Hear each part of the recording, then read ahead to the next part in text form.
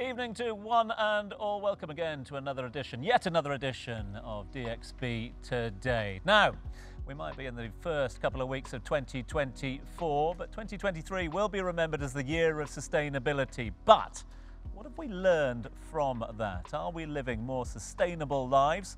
How can we lead more sustainable lives? Hopefully, we will give you and deliver a few answers tonight. Here is what's coming up. Our very own Maitha heads down to Sand Sherpa to experience the ultimate eco-adventure.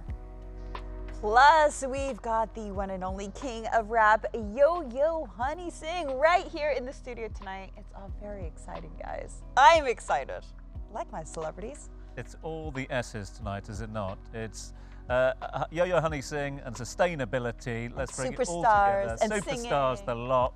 It's all happening here on DXB Today. No, looking forward to that one because big name now residing here in Dubai. Officially, we're breaking the news, guys. It's been 10 days.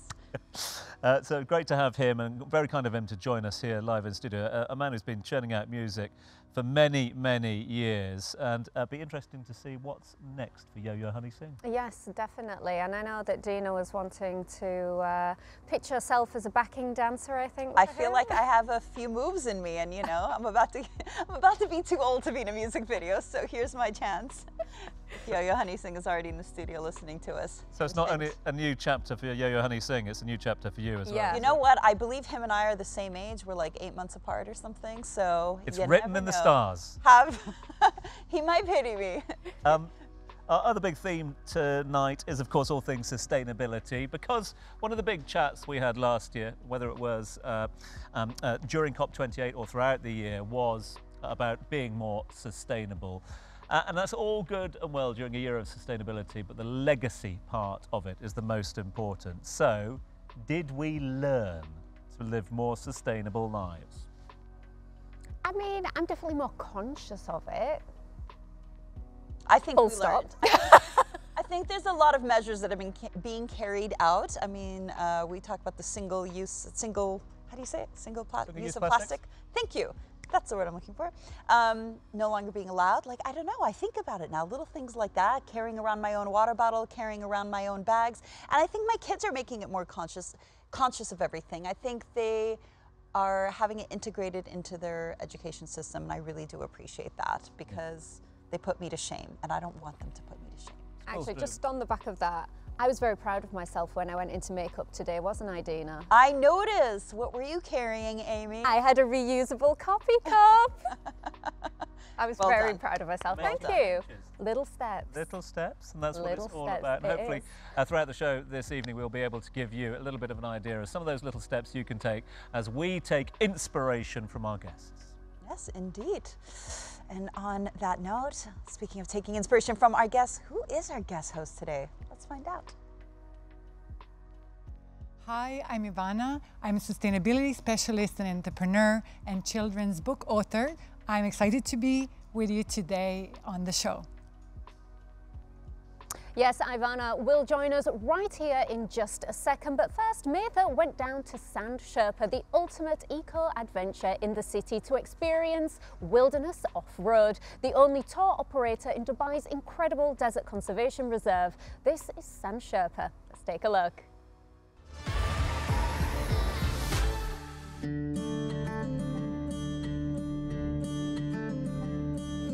We're here in the beautiful sandhills of Dubai with Sand Sherpa to see what it's like to camp in the natural wilderness of Dubai.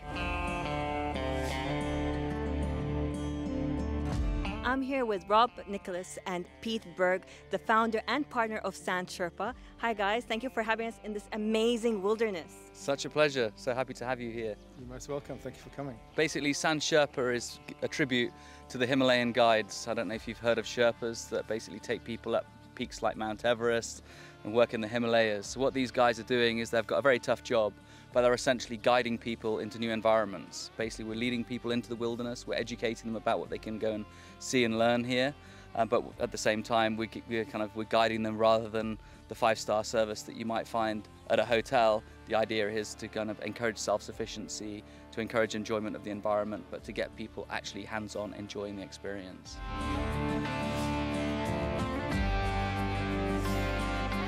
Sally, who you met, is in fact a Harris's hawk, which is slightly different to a falcon.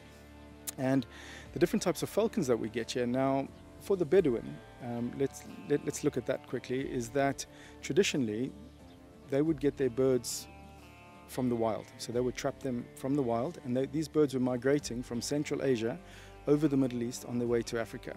So on that migration, they would catch them from the wild and then only use them for the winter months. And at the end of winter, they would release them back into the wild. A beautiful system, completely sustainable, yeah? The types of falcons they would catch were two types. One was a peregrine falcon, which in Arabic we call a shaheen, and then the other one was a seika falcon, which we call a hur.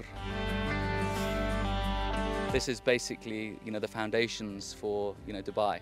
So people should come here, they should see what this land looked like before human intervention.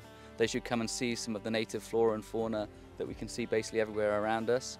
And they should just escape. They should turn off. We often say at Sand Sherpa, watch the fire and not your iPad. And it's really a serious thing. If people come and they spend time with their family, they're in touch with nature, it's so beneficial for them and it's so beneficial for us and the amazing environment that we have to work with. So we just had an in-depth look into what it's like to camp in the Dubai wilderness. So if you want to go outdoors and be one with nature, come check this out. Yeah, stunning. Well done to all the team down there at Sand Sherpa. I've been given a little insight into their desert camp, and it is rather special. Right, now, our co-host today is a former UN sustainability specialist on a mission to inspire a whole generation, healing humanity and the planet, one child at a time, through EduTech and her children's book series as well. Please welcome to the show Ivana Primovic-Ogbul, who joins us now live in the studio. Great to have you with us. Thanks for joining us. Thank you very much for having me. I suppose who better to ask than you about the question we were just mulling over there. Did COP28 move the needle for us? Do you get the sense that people are leading a more sustainable life as a result? I believe so. I believe so, despite what we hear out there in the media. I believe that one of the most critical milestones we'll achieve with COP28 is really bringing education at the center of the debates. I still can't believe, after so many years of the UN and development world, that it took us 28th COP to bring education to really talk about sustainability with our young learners. So for me, that's a massive milestone, and I think that will ensure that we take this conversation forward and we just don't go back to business as usual. So that's going to be the legacy, is it? I believe so. I believe so. So talk about education and, for the youngsters. I know that you've got your children's book series. Can you tell us a little bit about, what they cover, why you decided to take this path in becoming a children's author as well? Yeah. As I worked for the UN for over 12 years, what I realized, having had my own children and researching on what children are studying when it comes to sustainability, I realized that the work we do in the development sector has not translated to the materials for educators and for children.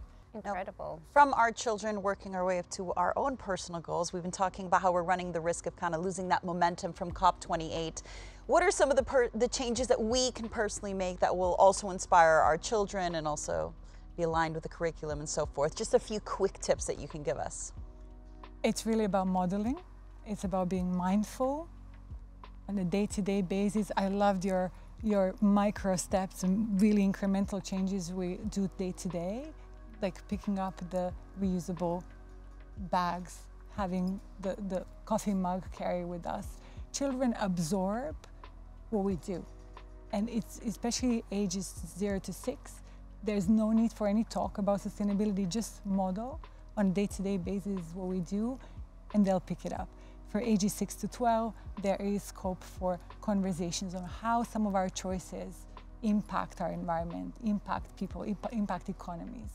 And it's really about being mindful and being conscious of what we're doing day to day. So it's the attitude as well. It isn't just what we're physically doing, but it's about kind of just showing our kids and showing our people that we are our people, our friends, whoever's with us, that we're taking it into consideration. Absolutely. So yeah, these little things do make a difference, don't they? It is nice, because sometimes I feel like, Tom, You want No, to just saying, I think I'm picking up exactly what you're saying there about, I think it's that whole momentum thing, isn't it? Because we keep, you know, how many times have I used the word legacy in the show already today and things like that? But we keep falling back on that because that was such a foundation and a pedestal of COP28. But it's not legacy anymore, it's momentum. Because you need to keep that conversation rolling, don't you? What I believe that the Ministry of Education has done so well, they have started integrating the green curriculum into schools. So all our children will come back to us with the new things they've learned, with especially children 6 to 12. This is why I love this age group, is they really care about justice. They are interested in the world around them. Yeah. So they'll come and they'll tell you if they see you doing something that is not in line with what they learned. So that's where the impact of education comes. We will be pointed at by our children if we're not doing that. If I get told off once more time for leaving the tap on whilst I'm brushing my teeth Thank of you the very evening, much. Absolutely. and I tell you what, you know, It's so powerful. It's really powerful. Our children are our accountability agents. Now, Ivana, we are about to go to break, but just quickly, could you tell us where can we pick up one of your books? So they are quite handy. At the moment, at the Amazon.com. And I'm working with the Ministry of Education and with publisher here to make them available in UAE to be purchased directly. But at the moment, Amazon.com. Well, we're happy to have you with us. Don't you go anywhere because you're doing all the interviewing with us. But for now, it is time for a break. And after the break, we're going to find out more about the Kinder Life Sustainable Festival, which takes place later this month. Plus, the #1 rapper across the Indian subcontinent, Yo Yo Honey Singh, is joining us right here in the studio. So don't go anywhere.